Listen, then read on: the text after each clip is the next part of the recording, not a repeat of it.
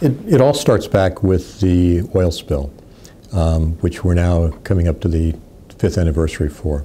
And again, the Deepwater Horizon oil spill was a major disaster, both from the environmental standpoint as well as from the public health standpoint. Here at University of Florida,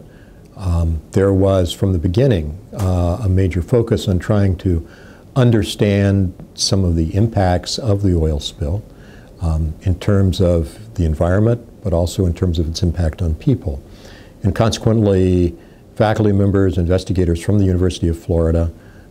were actively engaged along the Gulf Coast, particularly along the Florida coast, very early and very soon after the onset of the spill. Basically, what we were interested in doing was talking with people, trying to understand what impacts the spill was having both at a physical level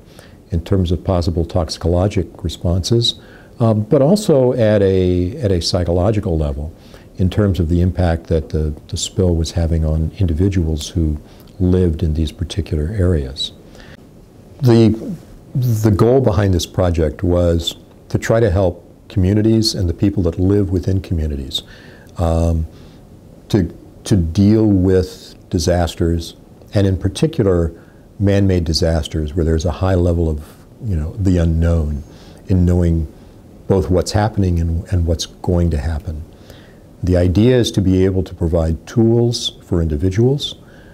for communities, and also for governmental agencies so that they know what type of help to offer. We've called it the Healthy Gulf, Healthy Communities Project. And again, the idea is to